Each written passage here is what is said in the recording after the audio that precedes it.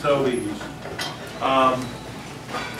Appreciate seeing you all here tonight. We're going to have a few challenges tonight that we don't always have. The waiters and waitresses have a lot more work to do, so I just ask, that we help them do their job as much as they can and concentrate at the same time. They will have to talk from time to time. They will have to talk so they can be heard. They will be competing with me from time to time. I just ask you to concentrate as best you can. If you go to Independence Reformed Bible Church where I pastor, just pretend you're in the church on a Sunday morning and you're going to war with all the kid noises that we have all over the place in that church. Those of you who attend know exactly what I'm talking about. All right, which are music to our ears, of course. All right, tonight's presentation, Who Would Jesus Tax? The theology of taxation from Scripture. I won't ask for a raise of hands, but whoever thought that there could be such a thing as the theology of taxation? But there is, and we aim to demonstrate that tonight. As always, we will allow for questions at the end of our presentation this evening, so I hope you're thinking of questions as we go along. Who would Jesus tax? Well, speaking of that, this week you may have seen this new research. I like the way this is titled from Pastor Chuck Baldwin. New research, pastors deliberately keeping flock in the dark. I love the way it says, new research. It's new research, but it's definitely not new knowledge. George Barna is the foremost researcher of modern Christianity in the country. He recently spoke about a two-year research project. This was not any of a weekend project. A two-year project studying why modern-day pastors and churches are so silent regarding political issues. And let us just say that the Bible didn't speak about political issues, and we would be wrong to speak about them ourselves, especially in church. But the Bible said nothing. The result of his research only confirms what I, Chuck Baldwin, have been trying to tell people for years. But there was one thing his research uncovered that did somewhat surprise me. And he goes on to say, quoting the story from OneNewsNow.com, and I looked up the original story. On Thursday, George Barna, research expert and founder of the Barna Group, shared with American Family Radio's Today's Issues about new information he's compiling over the last 2 years, gauging where theologically conservative pastors are at politically. Theologically conservative. Okay, we aren't talking to Ms. Pastorette from Lancaster Theological Left-Wing Seminary here.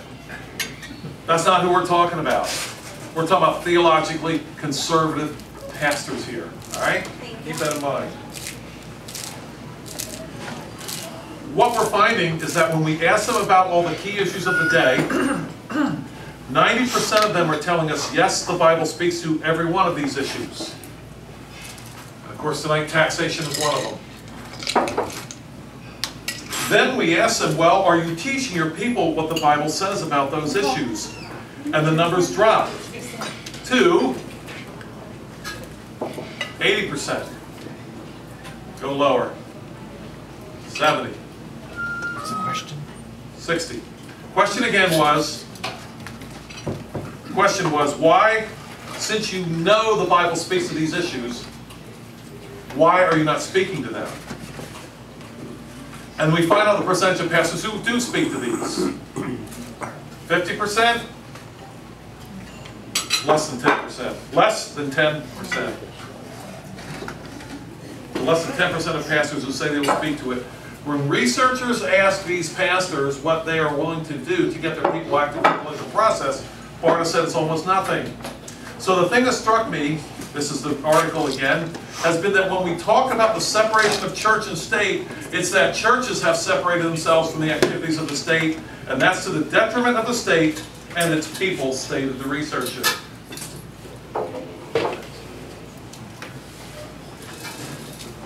Question. Who is the most effective prophet, evangelist in all of Scripture? I'm talking Old and New Testaments. You might go to Peter. Not bad. It's 3,000 in one day. That'd be something to send home to the supporting churches, right? That would crank up the offering. I would argue the most successful evangelist prophet in all of Scripture, you know who I'm going to say? Jonah. Got the most for his money, right? Shortest sermon ever. Most converts. An entire city. Question. Was Jonah a separation of church and state kind of a guy? Not hardly. 40 days and 40 nights, and Nineveh will be destroyed. Does that sound like we're kind of speaking to the state here? Your city is done in 40 days. Jonah, very successful. That 90% of America's pastors are not addressing any of the salient issues affecting Christian people's political or societal lives should surprise no one, especially the readers of this column. It has been decades since even a sizable minority of pastors have bothered to educate and inform their congregations as to the biblical principles relating to America's political, cultural, and societal lives. But the part of the research that did somewhat surprise me, this is Chuck Baldwin again, was a statement by Barna. What we're finding is that when we ask them about all the key issues of the day, 90% of them are telling us, yes, the Bible speaks to every one of these issues. Then we ask them, well, are you teaching your people? Are you teaching your people what the Bible says about those issues? And the numbers drop to less than 10% of the pastors who say they will speak to it. What is up? What is up with that? Let me ask you this question. Do you think there's consequences when our pastors who stand behind the Word of God and preach, do you think there's consequences in the church and in the society if they don't preach the whole counsel of God? Or do you think we can just go ahead and skip over entire passages and entire books and everything's the same, no problem? What do you think? We know the Scriptures say, my people are destroyed for lack of knowledge. Well, tonight, who would Jesus tax? I'll start out by saying that we're going to get away from the cliches tonight. Cliche being, hey, if the government says to do it, you must do it. Do you ever think of Daniel? Daniel was told not to pray towards Jerusalem. Or, well, actually not to pray towards Jerusalem, to pray to his God. As soon as he hears it, he goes and he prays.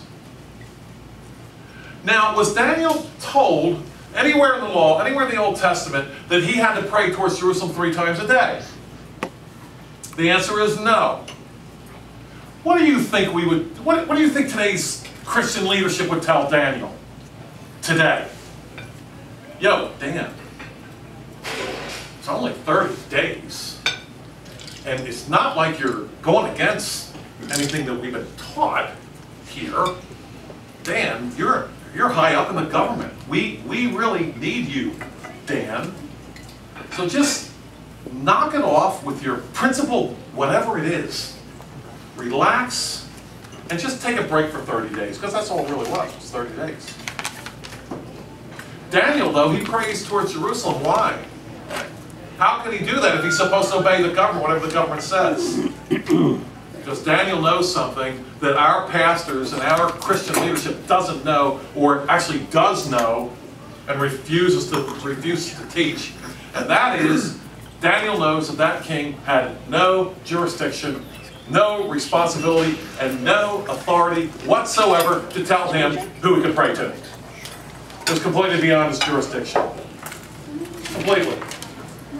Tonight, this issue of taxes, I want to bring up something. How many of you are familiar with the history of the Ukraine? Ukraine's back in the news. Between 1929 and 1932 and what happened there? Any? And I see a few hands. Yeah, absolutely. The Harvest of Sorrow by Robert Conquest is a full history of one of the most horrendous human tragedies of the 20th century.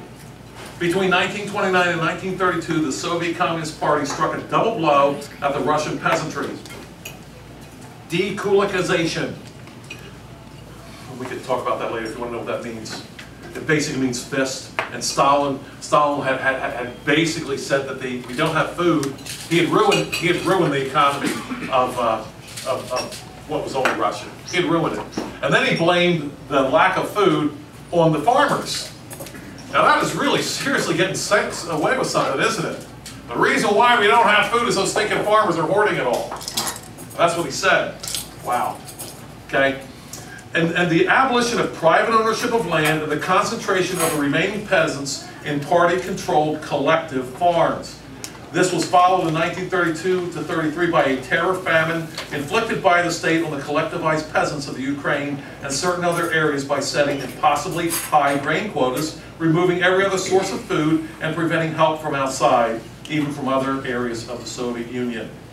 The death toll resulting from the actions described in this book, Conquest book, Harvest of Sorrow, describing the Ukraine famine, was an estimated 14.5 million, more than the total number of deaths for all countries in World War I. Now, why am I referencing this in a talk about taxation? Simply this.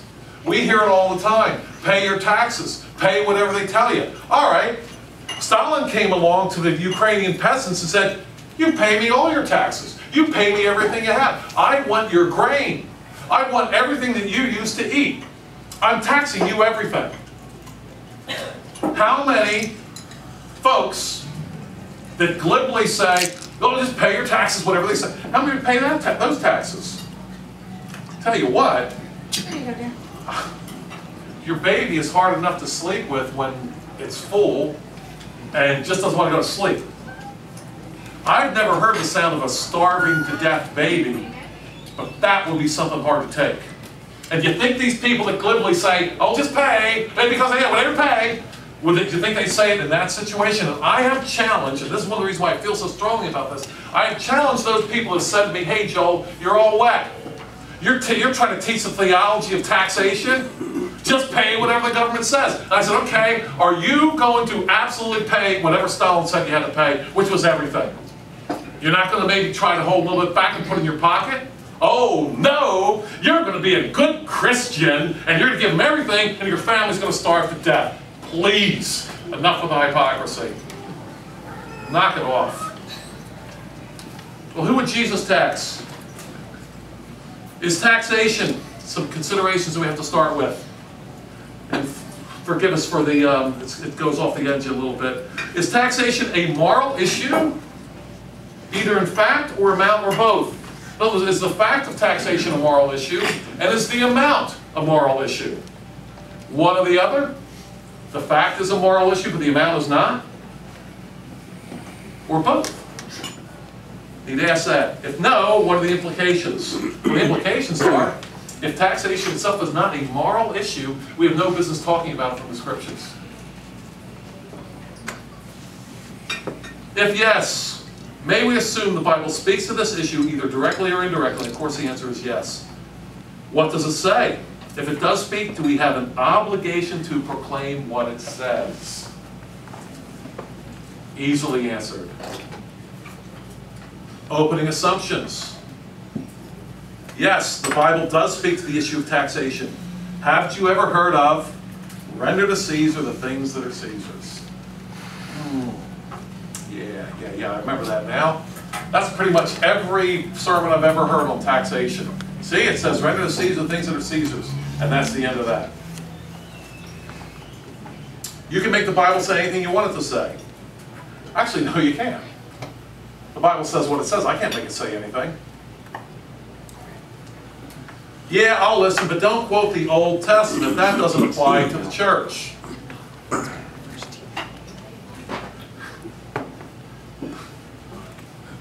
I would like to know what it does apply to then.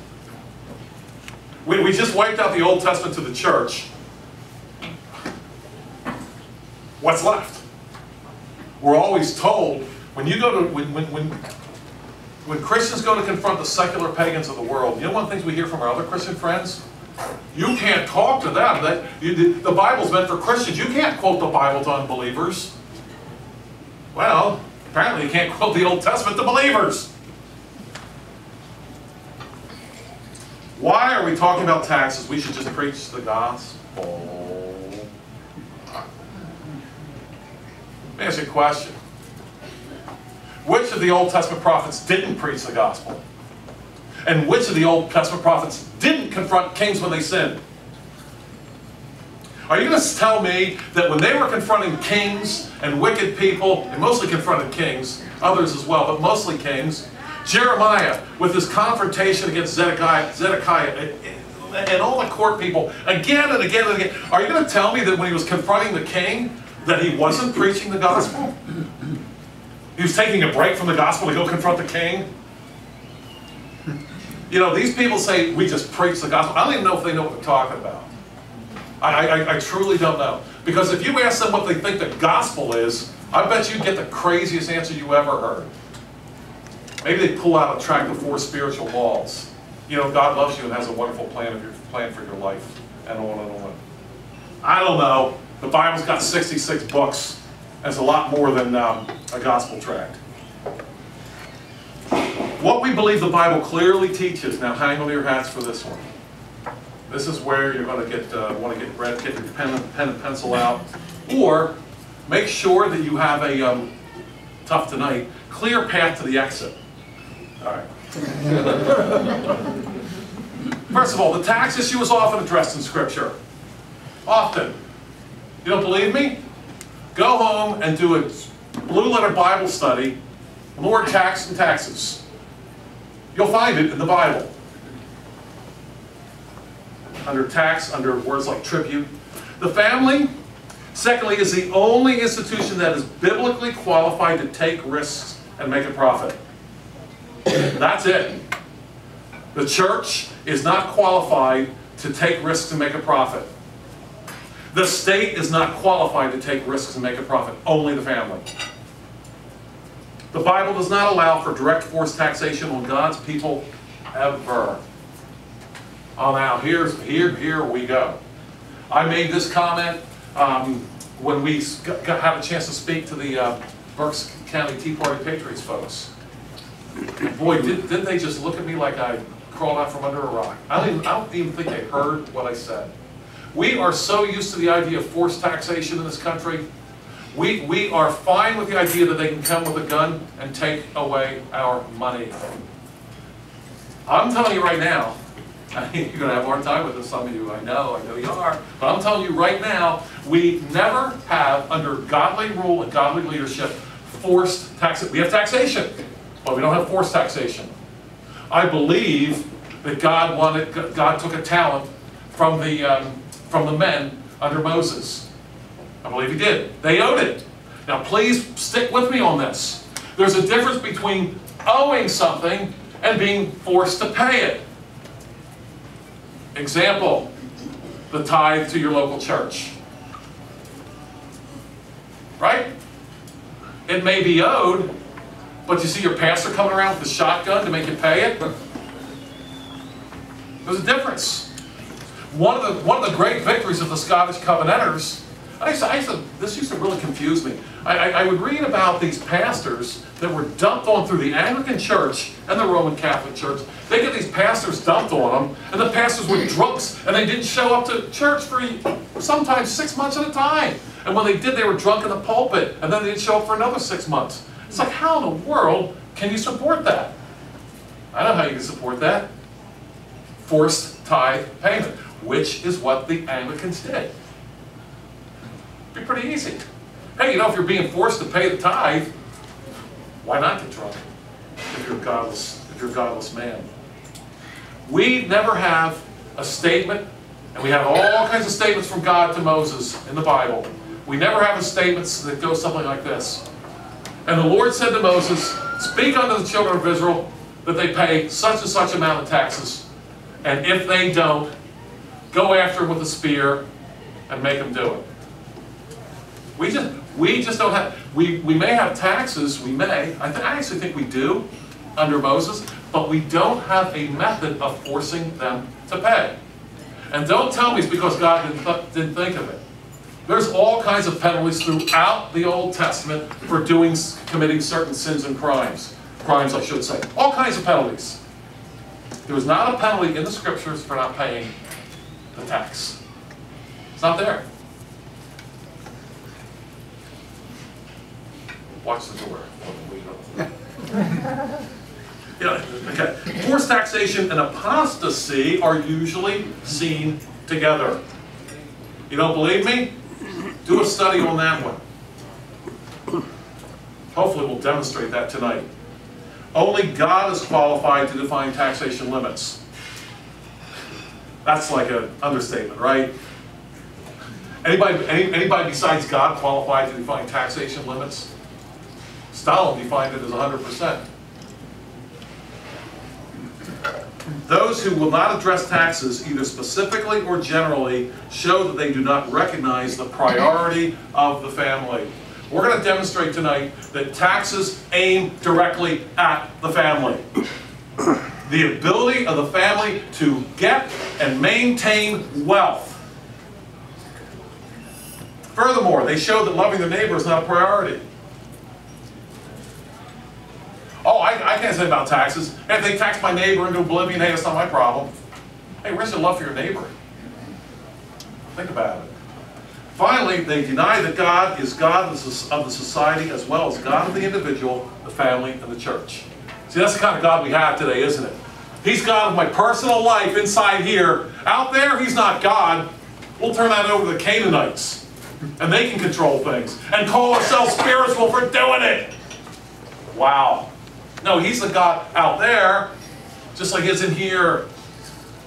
All right, three main passages tonight. 1 Samuel 8, that's the main passage. But of course I had to deal with Matthew 22, 15 through 22, which is the render to Caesar passage. Have to deal with that. And Romans 13, 1 through 7. So what we're trying to do tonight is deal with the first passage that I think lays it out. But if we don't deal with these two passages, Matthew and Romans, if we don't deal with them, someone's going to say, hey, what about the render to Caesar passage? And what about the Romans 13 passage? So, stick with me if you would. Let's read together what happened in 1 Samuel chapter 8. This is towards the end of the Judges. Now it came to pass when Samuel was old that he made his sons judges over Israel. The name of the firstborn was Joel. Who's that guy? And the name of the second was Abijah. They were judges in Beersheba, but his sons did not walk in his ways. They turned aside after dishonest gain, took bribes, and perverted justice. Remember those three items. Dishonest gain, bribes, perverted justice. Then all the elders of Israel gathered together and came to Samuel at Ramah and said to him, look, you are old and your sons do not walk in your ways. Now make us a king to judge over us like the nations. But the thing displeased Samuel when they said, give us a king to judge us. So Samuel prayed to the Lord. And the Lord said to Samuel, heed the voice of all the people and what they say to you, for they have not rejected you, but they have rejected me, that I should not reign over them. Dangerous spot. Can we agree? Whatever happens next is not going to be good. We think we don't want God to reign over us. Let's make an improvement. Let's get mad. That should work out. According to all the works which they have done since the day that I brought them up out of Egypt, even to this day, with which they have forsaken me and served other gods, so they are doing to you also. Now therefore, heed their voice.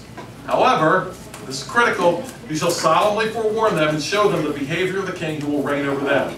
So Samuel told all the words of the Lord to the people who asked him for a king. Now what happens next is really, really important.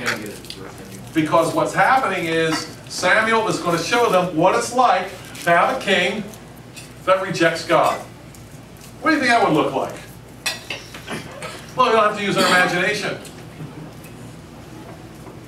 And he said, and I'm asking you, try to remember these specifics as much as you can. This will be the behavior of the king who will reign over you. He will take your sons and appoint them for his own chariots and to be his horsemen. And some will run before his chariots. He will appoint captains over his thousands and captains over his 50s. He will set some to plow his ground and reap his harvest, and some to make his weapons of war and equipment for his chariots. He will take your daughters to be perfumers, cooks, and bakers, and he will take the best of your fields, your vineyards, your olive groves, and give them to his servants. He will take 1/10 of your grain in your vintage and give it to his officers and servants. And he will take your male servants and your female servants, your finest young men, and your donkeys, and put them to his work. He will take 1/10 of your sheep, and you will be his servants, and you will cry out on that day because of the kingdom you have chosen for yourselves, and the Lord will not hear you in that day. Nevertheless, the people refused to obey the voice of Samuel, and they said, no, but we will have a king to reign over us. that we may also be like all the nations, that our king may judge us and go out and before us and fight our battles. Check it out, that our king may judge us and fight our battles. Think about that, please. We are introducing here a new standard of right and wrong. From now on, our king is going to establish what's right and wrong, not God anymore, not the scriptures. Our king's going to do it. We are on shaky ground here. Oh, by the way, here's the price we'll pay, though. Just so long as the king goes out and fights our battles for us. You know, supports us. From cradle to grave, maybe.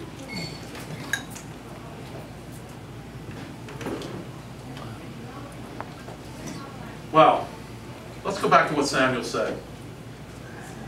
Let's go through this one at a time. And he said, this will be the behavior of the king who will reign over you. He will take. Take. The first thing Samuel says is, your king is going to take. You know, you wanted a king who's going to do something for you? I'll tell you what he's going to do. First thing, this king is going to be in the taking business. What's he going to take? I don't know, my leftover coffee grounds? Well, how's this for taking? How's this for destroying the future of the family? Samuel gets right into it. First thing he's taking is the thing that's most valuable to you. First thing, sons, daughters, best fields. He'll take the 40 acres on the bottom. You can have the rocky ones at the top, if you want. Your vineyards, your olive groves. And guess who's going to get them?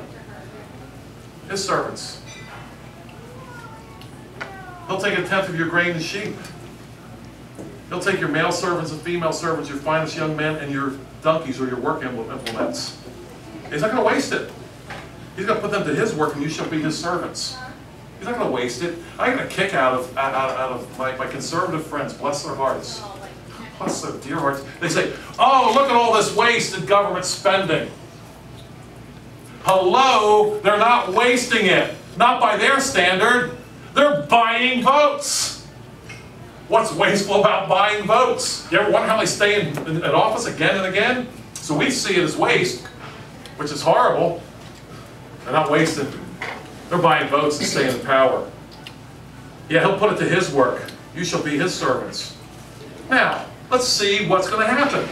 This taking. I mean, wow. Well, this is what the king is going to get that he didn't have before. Thanks to you. He's got chariots, horsemen. He's going to have an entourage, captains. He's going to have his field plowed. He's going to harvest. He's going to have guys that handle his weapons, maintain his weapons, perfumers, cooks, bakers, servants, officers, do his work in general, and he will have ultimate domination over you. How is he getting, let me ask you something, my friends, how is he getting it? He's getting it through the tax. He's not getting it. Well, let's see how it worked out. They said, okay, yeah, we still want a king. Let's fast forward to 1 Samuel 22. Please stick with me here on these details because it's critical. When Saul heard, now this is after David has killed Goliath, that was in 1 Samuel 17. Saul's become jealous of David and is trying to kill him. All right? Saul the king, trying to kill David. When Saul heard that David and the men who were with him had been discovered, they were looking for David, they finally found him. Saul was staying in Gibeah under a tamarisk tree in Ramah. Look, get this picture of Saul. This guy's going to go out and fight your battles and delivery and all this kind of stuff. This guy you wanted, who's now taxing your lights out.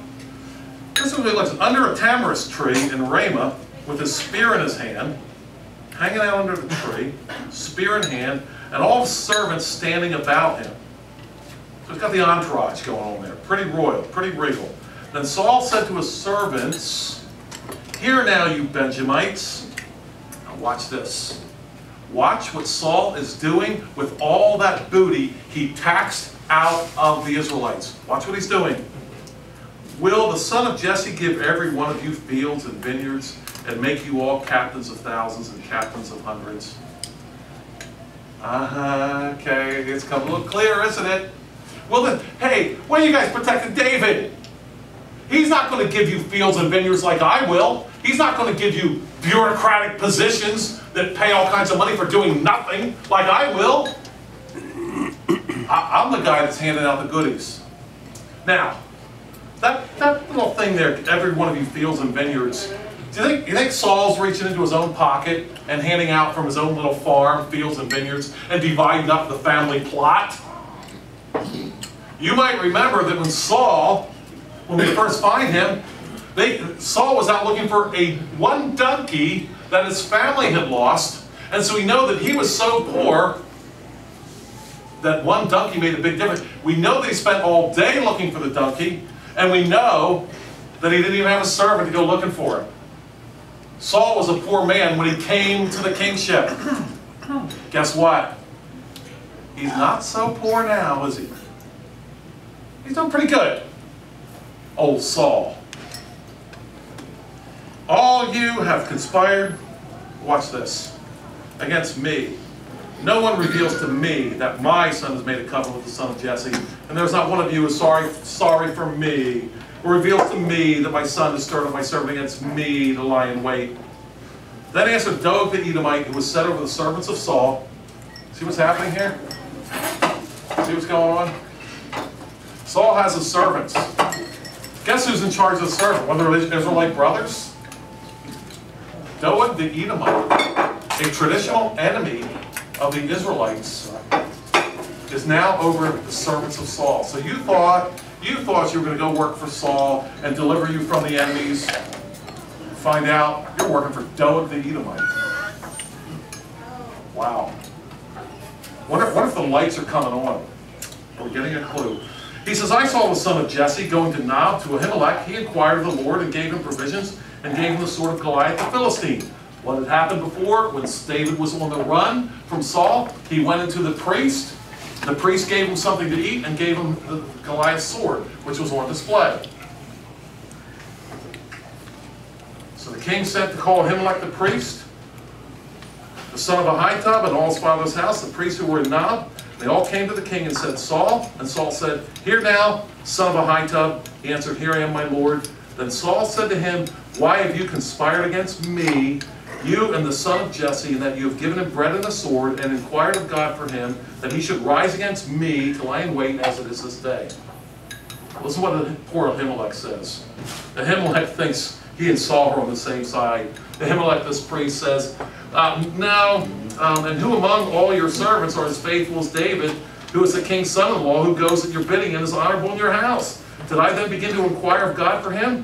Far be it from me, let not the king impute anything to his servant, meaning me, or to any in the house of my father. For your servant knew nothing of this, little or much. I didn't know he's running away from you, Saul. I just want to help him, and by the way, he's very loyal to you. And the king said, You shall surely die, Ahimelech, you and all your father's house. Did you see Saul's first target, once he gained power and once he gained money? His first target was the family and the church. In one fell swoop. This is an inspired book we're dealing with here. Because we see what Saul did with his power. He aimed it right at the family and the church all in one shot. Why? Because the family and the church are competing power sources for a state that wants to control everything. And here he goes right at them. And he does. He kills all the priests. And he hates the family because he kills all the priests and all the children. Doesn't just stop the priests. Kills the wives, kills the children. This is Saul the deliverer. Wow. In the end, they got what they started with. Samuel's sons were all about dishonest gain, bribes, and the perversion of justice. That's why they had a problem. No more bribes, perversion of justice. Frustrated with this situation, apparently they rejected God and chose a king that was all about dishonest gain, bribes, and perversion of justice. Only now they had a tax burden to go along with it. And an entrenched bureaucracy that's not going to let them out of it. How easy it would have been to deal with Samuel's sons. Try dealing with Saul and all his power now. I'm not going to do it. Now, let me back up there a little bit before we go on to Matthew. Where did the problem start? They ended up with tremendous oppression, with the king taxing their lights out. And by the way, I frankly look at what Samuel said sometimes, and I said, he's going to take a tenth? I'm like, give me that king compared to what we got now. I vote for Saul. Where's my Saul for president bumper sticker? Only a tenth?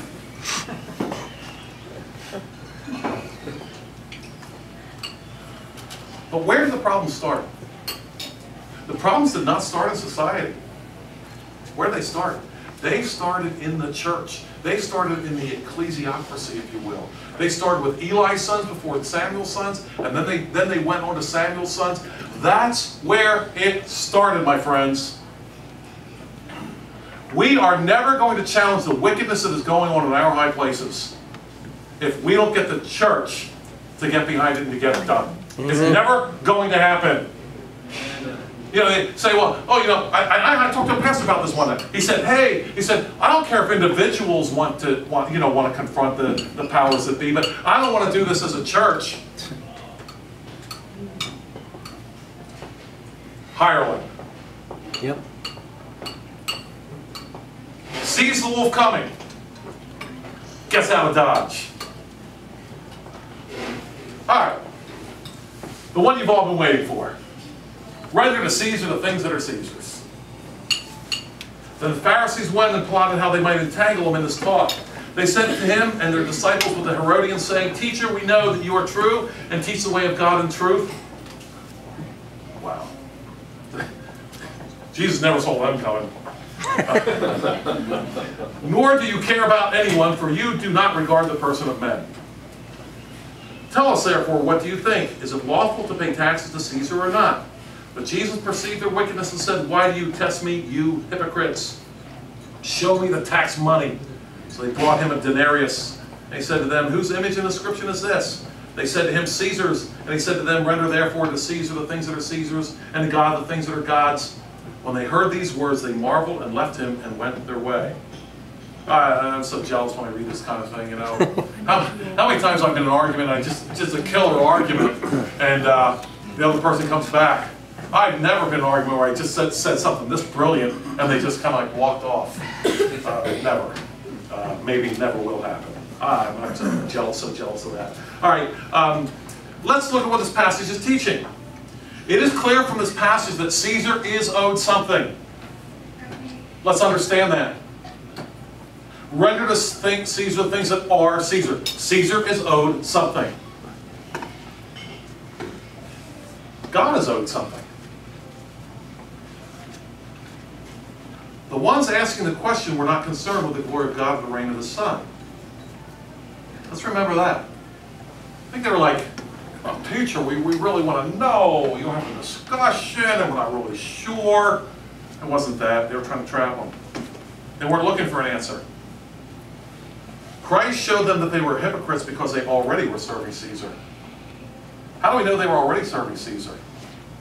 Do you remember when Christ was crucified? Remember what they said to Pilate? Remember that? Yo, Pi, you got to get rid of this guy, because if you don't get rid of this guy, we're going to go back to Caesar and tell him that you're not his friend. So Pilate, may I call you Pi, nuzzle up here and you know, get rid of this Jesus guy. And then you and us and Caesar can all get along like we used to. What hypocrites. So, since it is clear that some things belong to Caesar, we must ask, what things?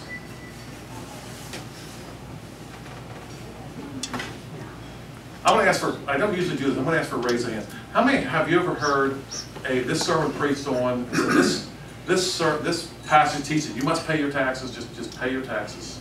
How many of you have ever heard this sermon preached on? Yeah, most of you. How many of you have ever heard the pastor ask, what belongs to Caesar. Ever. Not touching it. Don't you think that might be the first thing you might want to ask? Render to Caesar the things that are Caesar's. What things? Whatever. Let's go on the next verse. Let's have another session on whatever. What things belong to God? On whose authority? Caesar's or God's? Okay, something belongs to Caesar. On whose authority? Caesar's? Caesar just wake up and say, you know, a new rule? Something belongs to me? Or is that God's authority that says Caesar is owed something? Whom do we ask what belongs to Caesar? God or Caesar? So we want to find out what Caesar is owed. Who do we ask? Hint. Not Caesar. Wrong guy. And I love this. You know, Caesar doesn't come asking anyway, does he? What's time to pay out? Caesar comes telling. What does Caesar owe God? Did you ever ask yourself that? Do you think Caesar has his own little separate domain in which he's king and he doesn't have to deal with Christ?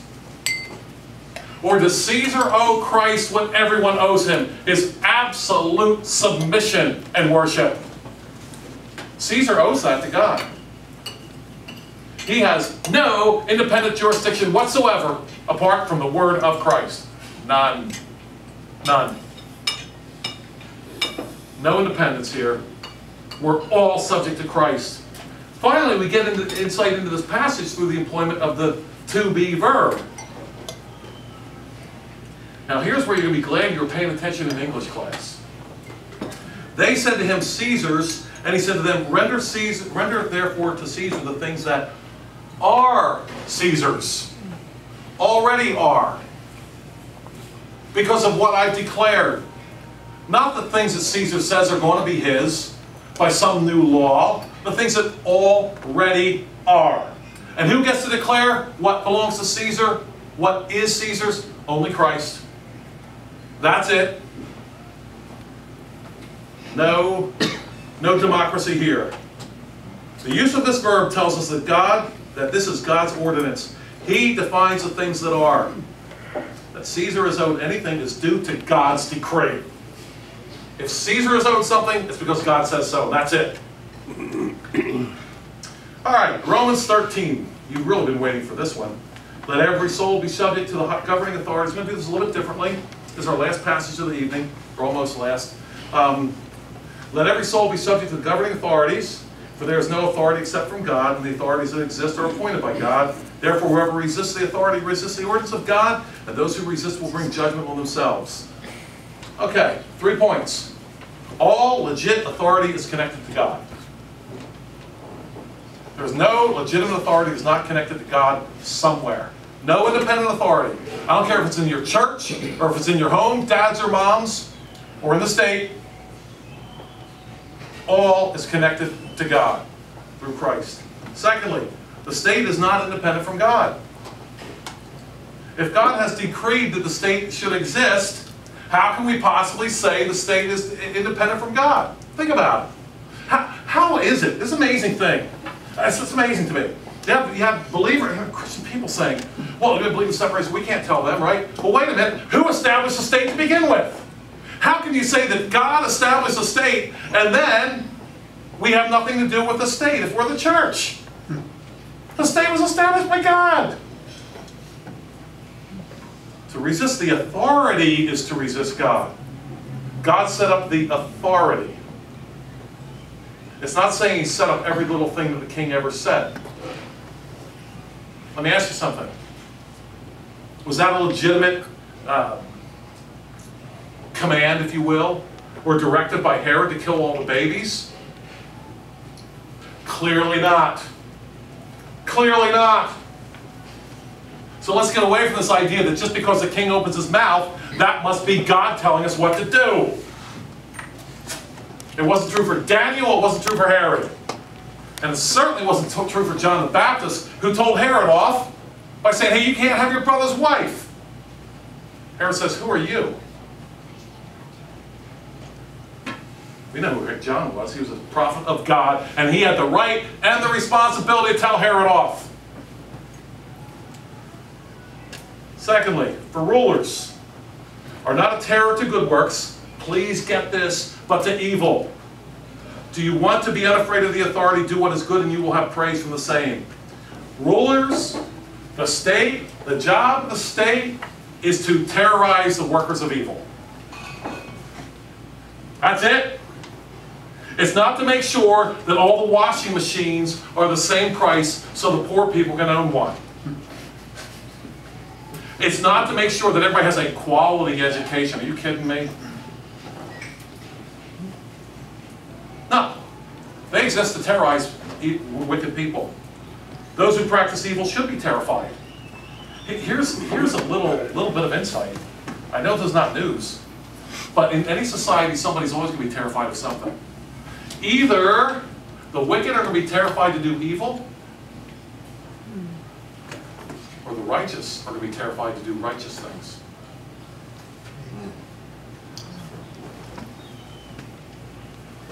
Those who do good will not be afraid of civil magistrates who fear and acknowledge God. This is another frustrating thing. People say, "Oh, Joel, you want to bring back Moses." Well, no, I don't want to bring back Moses necessarily. I want to bring back, how about all 66 books? Okay? How about if we apply all of them? All the ones that speak to the social and political sphere, bring them all back. How about the whole counsel of God to this thing? They say, "Oh man, that'd be really terrible if we applied the Bible." Hey, you know what? Paul's saying those who do good will not be afraid of doing good if you have godly civil magistrates. This is not rocket surgery, as someone said, for brain science. For he is God's minister to you for good. But if you do evil, be afraid. Don't you love that? That's like such a breath of fresh air. The most honest thing, the most wonderful thing, if you do evil, be afraid. Yes! Head for the hills, head for the tall grass, get out of Dodge. For he does not bear the sword in vain, capital punishment, for he is God's minister and avenger to execute wrath on him who practices evil. Therefore you must be subject not only because of wrath, but also for conscience sake. Two things.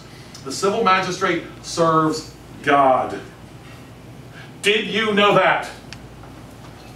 The civil magistrate's first job is to serve God.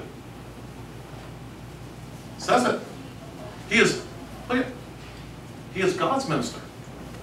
Not even the people. Not even the majority of the people. God. Secondly, we have two motivations to do good.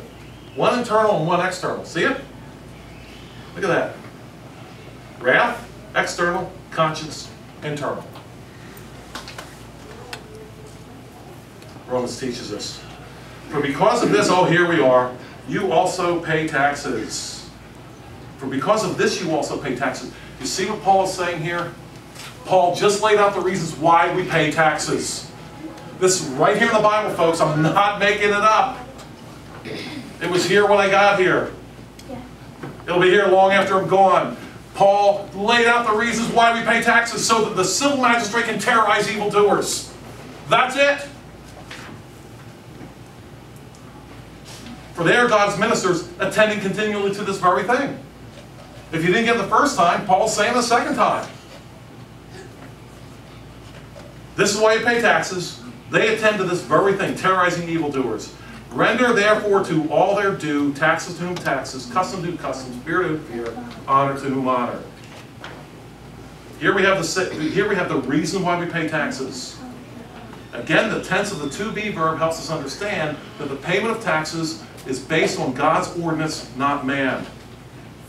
For they are God's ministers. Render therefore to all their due. They are due this. Not because they said so. Now, I get a kick out of it. Oh, Romans 13. That was Paul. You know, he served under Nero. And so now that matters. Come on. It's in the Bible. Who cares who he was serving under? Finally, to wrap up, a question that always comes up. So I'm going to stop this one ahead of time. Is Mars advocating that people refuse to pay their taxes? Hey Joel, can I not pay my taxes? Can say you told me to do it? Well, what is meant by their taxes? Their taxes, or your taxes, can only mean the taxes that the ultimate authority figure requires you to pay. That's your taxes. Any compulsion to pay taxes for any other reason is a perversion of justice and an attack on the family. Why is it an attack on the family? Because the family is the one that has to pay, that's why. And we all know what happens when they get the tax money, what happens to the family after that. You know what Proverbs 13:22 says? A good man, you remember it, leaves an inheritance to his children's children. Have you ever heard of inheritance tax? That is a direct attack on the family. And think about it. It says a good man leaves inheritance to his children's children. If you tax his money away, you're attacking his goodness. To say again, as we wrap up, we believe the Bible clearly teaches the tax issue is often addressed in Scripture. The family is the only institution that is biblically qualified to take risks and make a profit. The Bible does not allow for direct forced taxation on God's people, ever. Forced taxation, let me qualify that. It does allow it as a judgment. Definitely does that as a judgment. Not God's way. Forced taxation and apostasy are usually seen together. See that in Saul, for example. Only God is qualified to define taxation limits. Those who will not address taxes, either specifically or generally, show that they do not recognize the priority of the family.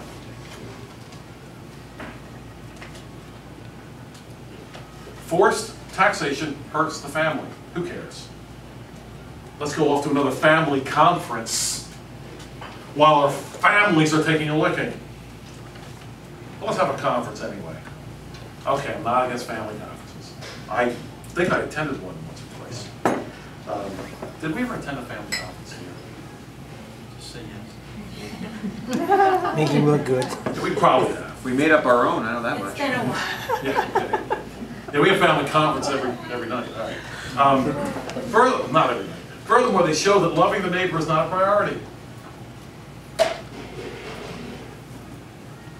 Finally, they deny that God is the God of the society as well as God of the individual, the family, and the church. We're happy saying that God is the God of the family. We're good with that. We're happy saying God is the God of the church. Did I say the church? Family? The family and the church. We have problems. We say God's the God of society. In Christian circles, we got a big fat problem right there. Let's all be pluralistic. As if God and Buddha and, I don't know, Stalin? I don't know. Are all sitting around a nice big table. And let's all be pluralistic. Let's all just have a place at the table. And we can dialogue together. Because we're all equal and we're all pluralistic here. No, not at all. We talk about a place at the table. Christ owns the table, and everyone sitting at that table will one day bow to Christ. There's no equality going on here between Christ and everybody else. Who would Jesus tax? Well, we looked at 1 Samuel 8, Matthew 22, Romans 13, there's other passages we didn't have time. I want to thank you very much for your kind attention tonight in this crowded room. Thank you again.